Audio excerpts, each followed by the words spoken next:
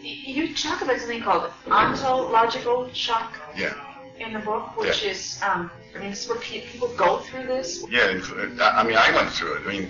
Everyone that is fully exposed to this, that comes from the Western world view, goes through something like that. And all that means is that you have a worldview, which is your idea of what is, of what exists, what's possible.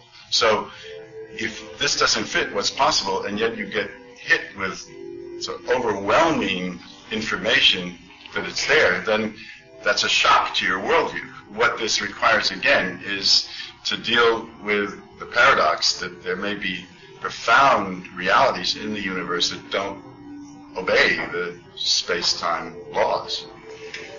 The people that I've spoken with so far today, the experiencers, and some of those in your book, what strikes me is that having this experience profoundly changes their lives.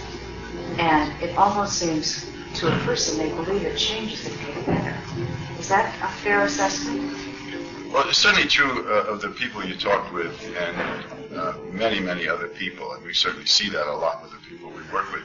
But it's not so straightforward. People originally may be very traumatized by this. It's terrifying in many ways to suddenly be paralyzed and have strange lights and beings taking you, shocking your mind this way, and you can't talk about it. You don't know what's going on with your kids. It is a terrifying, traumatic kind of experience. But what happens in the way we work with people, we kind of hold the terror with them. We enter it in the sense of the mystery of it, the terror of it. And what often happens then is that something shifts. In other words, that there is a kind of transformation that occurs. It's a passing through the dark night of the soul that occurs. And then the people discover that they're part of some life-creating process, or that they're brought closer to God, or they develop a sacred relationship to the earth, and they're more impatient with the way we live in society, the indifference we have about God or about the earth or about one another.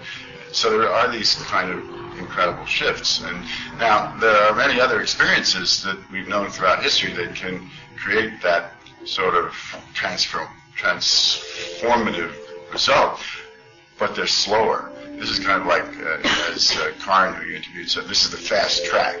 It's sort of like instant transformation or quick transformation. And it's such a shock. It opens people so rapidly, in a sense, that they move more quickly if you stay with them through it than say, going and doing Zen meditation for several years. They talk about this source or this being. Almost there seems to be a lot of religious overtones in a certain sense. Or it's almost as if this is a God kind of thing. What role does religion play in all of this, or does it?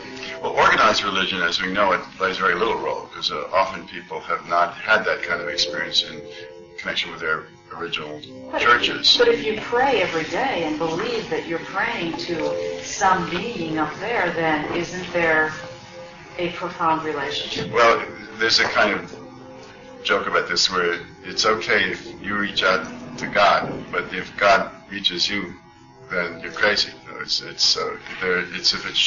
the divine shows up in some palpable, concrete, intense form. Now, I want to say something about religion here, because you're right in this sense, that if you crack that linear mind, you open to what the native people call being people of the circle, then what tends to happen is you open to the divine, to the sacred, to a whole nother reality. Now, what religion does, it knows of that reality. The great spiritual leaders have known of it, and then they try to decide for the group how that's going to be preached, or how that's going to be valued, or how that is going to be organized, because they recognize that the power of those experiences.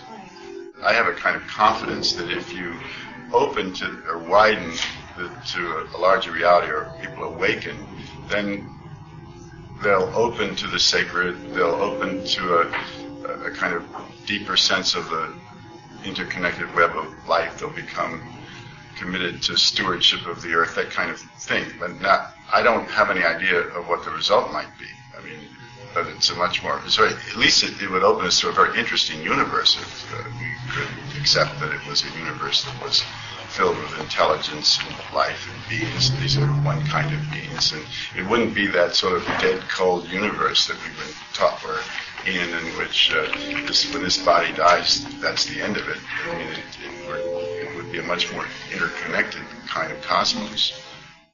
So there's sort of two levels in that sense, that trying to help them with the energies and the pain and the trauma as individuals, but there's also to try to create a more hospitable cultural environment that they can live in and try to do something about the kinds of destructive processes that we're working on. So there's a political, social dimension to this as well as an individual clinical part. Is there any doubt in your mind that they have these experiences?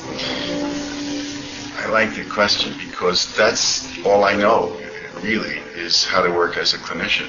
How to assess what people are saying, their honesty, their sincerity. I mean, my whole career is based on being able to try to assess whether people are telling the truth. Has anyone ever fooled me?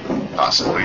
But, overall, my sense is that they are being as truthful as they possibly can and that they've had experiences that are of great profundity for them. Now, what the source of those experiences is, what this is at root, is a mystery.